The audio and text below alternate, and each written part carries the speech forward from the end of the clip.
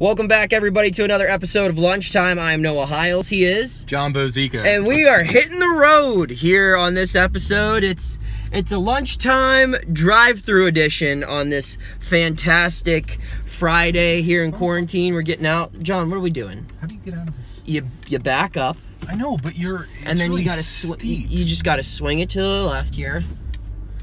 You just swing it back. You got no cars behind you to your left.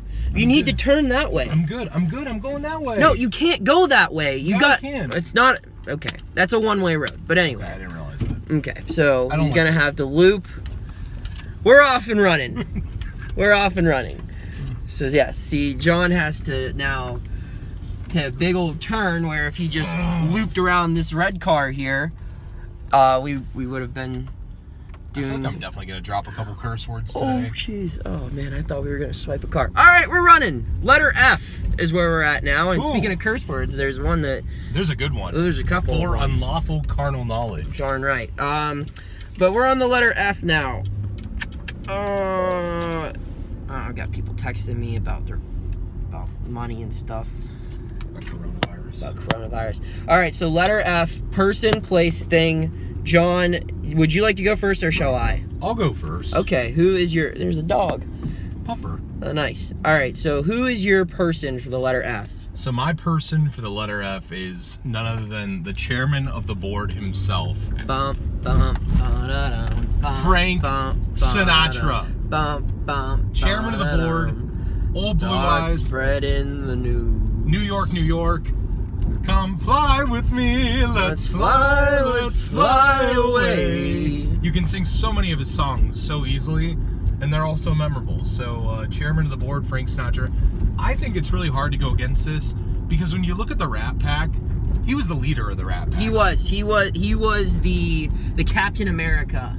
He was. Of that, like Captain America and Iron Man assembled the Avengers, Dean Martin, and Frank Sinatra, the Tony Stark and Steve Rogers. They were like, hey, Sammy Davis, come on down. And everybody was just okay with it. But like, I just named like a couple of his songs, but like, you could go down the list. That's Life is a great song. It's revitalized by the film The Joker. It is. That's Life. It's a great song. Yes. It's all fantastic. And, yeah, chairman of the board, Frank Sinatra. That's who I'm going with. Who do you have? Well, to build upon your argument, Frank Sinatra is, See, I can't really argue a ton here because I'm driving. Okay, yeah, you're good. Frank Sinatra has made a lot of great music, and it's withstood the test of time. I mean, when was the last time he really dropped anything new? Like, the 60s, 70s? He dropped some albums late in his career, like in the 90s. But his classics are still. Oh yeah. I mean, you can listen to them while you're eating. I mean, they play New York, New York at the end of every Yankees game. Well, when they win. When they win, yes. Which Did you know that McKinley does that too in boys basketball? Why? Because they're the winningest program in the state of Ohio. So they play New York, New York? At the end of their games, yeah, because it's a Yankees thing. Why wouldn't they play some trippy red? Alright, so we move on to my pick now, and for my person... I don't like that you control this camera. Yeah, I'd say. My pick is Franklin Delano Roosevelt. Good pick. Yes, he was... What number president was he? Gotta look that up. I just want to make sure I think it said right there, 32nd president. 32nd president of the United States, and most importantly, he was one of the best presidents, considered by many scholars. They put him up there with George Washington, Abraham Lincoln. He took over at a very important time in the history of our nation, Great Depression. He just said, nope, I got a new deal that's going to end that. First president to ever win 4 straight terms. He only served 3 full terms because he died shortly after winning his 4th election. It's like polio. Yeah, I got it. Yeah, but he didn't. And like got it like he could beat it, but no, he sure had it and died from it. Fun fact: Jonas Salk, University of Pittsburgh, ended polio. Dropping that Pittsburgh down on everyone. Speaking of Pittsburgh, this is my shirt I'm wearing because of opening day. Dave Parker wore this. When the Pirates were slumping in the 1970s, it says, if you hear some noise, it's just me and the boys bopping. I highly recommend looking up that photo of Dave Parker wearing that. It's one of the most badass photos you will see in the best thing history. I know about Pittsburgh Pirates history is Gene Alley with the... No, that's not Gene Alley. That's Doc. Or not Doc. Oh, my God. Who had the green weenie thing? It's... Oh, my God. I'm drawing a blank. Who was that guy? I know. Just let me think. We Go got to ahead. keep going. FDR. So, FDR won a whole bunch of presidential elections, ended the Great Depression, helped America through World War II. Truman pushed us over the edge, but just a great overall president, helped the American people, and got them very far. Got our country very far and helped us get to where we are today. I think that's a good pick. I mean, do you want to argue these today? No, I think we're good. You think we're good? Yeah. Good. You can go say, oh, a dog over there. There's no dog. We're not going to put it on camera, though. We can't really do that. Okay, so for my place, I'm going with the state of Florida. For all good and bad that comes with it, Florida is hands down one of the most unique places in our country.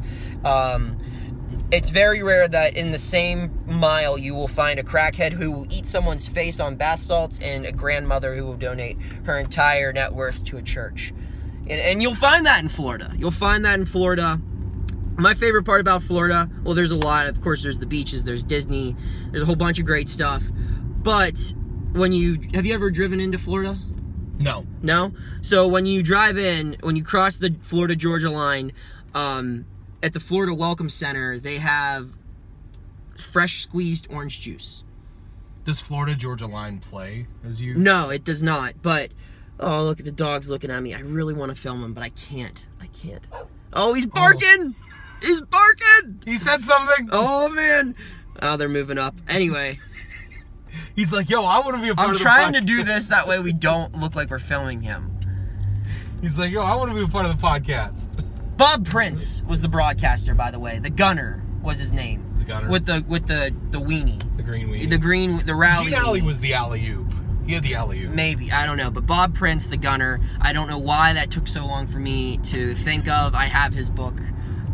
One of the best broadcasters of all time. We're off the rails here anyway. But Florida, it's got Disney, it's got beaches, it's got crazy people, it's got pretty much everyone's grandparents, but it's also got a rest stop once you get in there. It's got fresh squeezed orange juice and grapefruit juice. You can choose between one or the other. And as a kid who grew up with grandparents in Daytona, who lived in Daytona, we would drive down there, and I would look forward to, once we got to Florida, because A, it's like the trip's almost over, and B, it's like, sweet, we get this orange juice. That was like a token of like, we made it. We made it through this journey.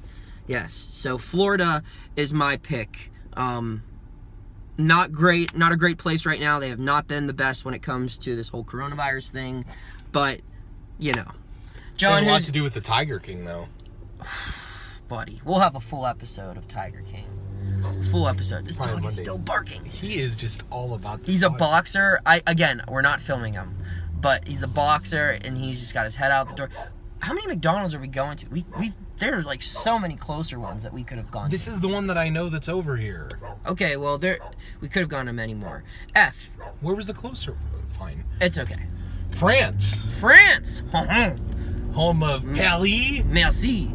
Lots of cheese and wine and great things from France that make it a lovely countryside, I'm told. But Paris alone, I mean, like, when you really think about it, like, it has one of like the quintessential landmarks of the world, I would say, in the Eiffel Tower. Correct. I mean, when you think about it, it's like, it's a place that I think everybody wants to visit. I know I do. Mm-hmm. My brother has been there. I'm very envious of him for having gone there.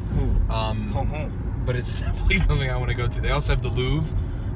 They have, many great things there. And as I said, wine and cheese. Croissants. Here's the thing. If we're going to argue these, my place versus your place, I mean, your place is known for surrendering. My place is known for naked people on drugs attacking others. So I'll take, in a war, Florida versus France. John, who do you got? In a war? Yeah. I mean, just because, like, the entire, like, army of Florida would probably be on crack, like... Listen, we're giving Florida a bad rap. There's a lot of good people in Florida. Yeah, there's a lot of good people. There are. And there's just, like, as someone who used to be a news producer for like news talk radio. There'd be slow days where, oh lordy, this is a busy drive-through. That's okay, we got time. There'd be slow days where our show host would come to me and say, like, find something funny. And I would just Google Florida man. And then I'd go to the news tab in Google where I typed in Florida man, and you can find pretty much any news story that you really want in like the last 6 days out of Florida. It's a wild place. Just featuring Florida man. Florida man, you just Google Florida man and it gets off the rails. John, what is your thing? My thing is something that I'm actually going to get here in a couple of seconds. French fries. They're not really French in terms of... were they invented in France, or do we just... It's not my thing. Frites is what they call them in France, I believe. But French fries, I mean, when you really think about things that go with things, French fries, top notch, everything. I mean, it goes with... You can have French fries with a burger, you can have it with a hot dog, you can have it with steak. You could have it with breakfast if you wanted to. You ever done that? No. Where you make some French fries with your breakfast? It's amazing. Plus, it's on a sandwich too in Pittsburgh. You can't... No argument out of this guy. You can't not like that. It's also on the Pittsburgh salad. Don't they put it on... Oh, they put fries on everything in Pittsburgh. That's a very known thing. I have to open my... Oh, my. I have to open my thing to... All the car dealerships who sponsor WHBC. Look at this man. Look at this man. Help this man. What's John want? Yeah, can I just get a large fry and a medium Coke? Alright, got him, go around, thank you. Oh, wait. Okay. Hey, well, I just want to introduce myself. I will also be ordering separate, and I'm looking forward to doing it right now. So, what I would like is for a number one. Not that I have an ego problem, I just really like Big Macs. And can I get that without cheese? I do have a cheese problem. Just a number one with no cheese, please.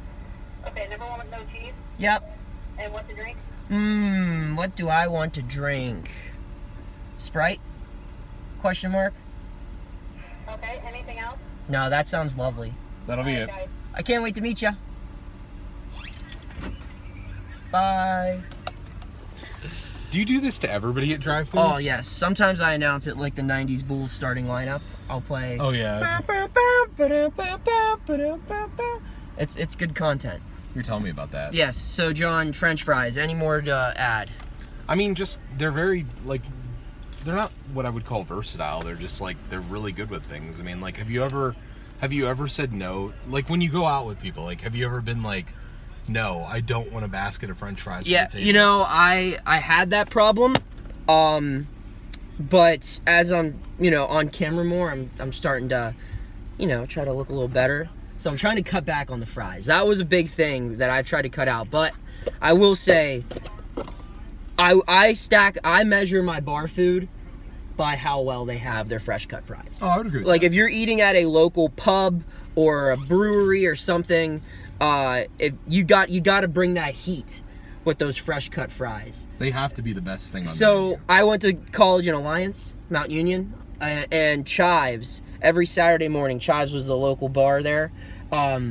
They did a thing called Dollar Burgers. Every Saturday morning, they had just dollar hamburgers. They were wonderful. And the whole campus would be there, but they had these fresh cut fries. You throw some oil and salt on them. Delicious. Delicious. What are your favorite fries? Favorite fry spot? Because I'm an Akron guy, Swenson's, those fries, they slap a little different. Just didn't want to film someone in the background. I know. Well, we really can't do that with No, we're just gonna film me. Really can't do that here. Right? Yeah. Hello. Hi. Going to be 12.11. Is it the fries and the Big Mac meal? Yeah. Okay. And the Sprite. Yep. Yep, with everything. Oh, John's paying for me. My goodness. How are you today? Good. Ready to go home. Yeah. Been up since Make sure. 3. Oh my gosh. Make sure you wash your hands. Have a good day. Sleep. Get rest. You just told that lady to walk. Well, for like social distancing purposes. Like, you made it seem. Look, John's hidden. Oh, not a big deal. John covered the state championships. I did. Oh. So did you, buddy boy. Yeah. Now we're getting our food. So, John, your favorite fries? Oh, Hi. hi. Hello. Where's the Thank you. You get a large. I didn't ask for a large, but it's okay. You guys are all set. Oh my Thanks. goodness, thank You're you. welcome. Have a good one. You too. Buddy! You know what's great? You know what some great fries are? Bag fries from McDonald's. Oh, I love bag fries. I know, I love me a good bag fry. It All right. sounds like a musical instrument. What are you mastering? I'm playing the bag I fry. play the bag fry. All right, so my thing is, John's gonna crush me in this because pretty much everyone loves French fries. But for my thing, I'm going with Facebook. It's my least favorite social media platform, but I would argue it is the most important because it started all. Facebook changed the world, for better or for worse. Probably for worse, but Facebook changed the world. I gotta do this real quick again. Gotta open my door to close my window too. And we're moving. Look at this. Help this man. John, close the door. Okay. It won't close. It won't go up. All right. Anyway, Facebook changed the world for better or for worse. It brought social media into the mainstream, into the norm. Everyone's on Facebook. Everyone's mom, their grandma, their grandfather, their cousin, their nephew, their neighbor. They all have a Facebook profile. It's kind of turned into the wild, wild west of opinions. It's given everyone a platform, which necessarily isn't the best, but at the same time, I don't know why I saluted there, but Mr. Officer, great fish. He's got great fish. Oh, it's Friday. Happy Lent. But anyway, but anyway, Facebook, it also is very useful. I mean, I'm sure a lot of you saw this post on Facebook. It really helps our company get content out there and get information out there, especially during this time with the coronavirus. I know that all of my news updates, all of my articles and everything, they're getting a ton of engagement on Facebook, and it makes my work feel a little bit more validated that we're reaching a bigger audience through social media as opposed to just turning on the radio, which we encourage you all to do. But for those that can't, or maybe don't have a radio in their car or don't have a radio around their house and would rather just read something, you can find our information on Facebook, and that's what's great about it. It allows people to access more information, good and bad, but we're going to focus on the positives. Right now we try to. Yes. Normally we wouldn't, but right now we're definitely trying to do that. Yeah. Less negatives right now, that's for sure. Look at just beautiful downtown North Canton right now. Ooh-wee. The beautiful countryside. We're passing the North Canton Y, and I've never seen, it's wild seeing the North Canton Y parking lot empty. I've never in my life seen the YMCA here in North Canton. It's the one. Yeah, I live in North Canton, not a big deal. The one huge landmark of North Canton, the Hoover. Yes. Smokestack. Mm-hmm. It's where the vacuums. What kind of vacuum do you have? What kind of vacuum do I have? Not a Hoover vacuum. No? Yeah. We have a really good vacuum. My roommate brags about it to people who come to our house. It's very awkward. I'm sure our vacuum is broken right now. Oh my God, John. What do you have that works, sir? My voice.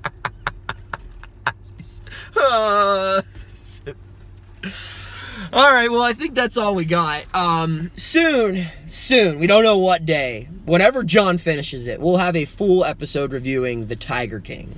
I am through like half of episode 4. I Okay. had to, You're really at the halfway point then, because it's 7 episodes. I had to break myself just a little bit because like these people, if you haven't seen it, which most of you probably have, it's the #1 show on Netflix right now. If you haven't seen it, we ask you to just watch the first 2 episodes, so you will know what we're talking about. The first 2 episodes, best episodes in television history, like bar none, maybe the best TV like I've ever watched in my life. Like the things that happen in this are like you don't think that they're possible, and as Noah put it, like just when you think it's hit like he tweeted out after episode 1, like, this show is insane. I was like, John, you haven't seen anything yet, buddy. Just when you think it's hit peak level of weird, it like, as you said, it reaches a new level.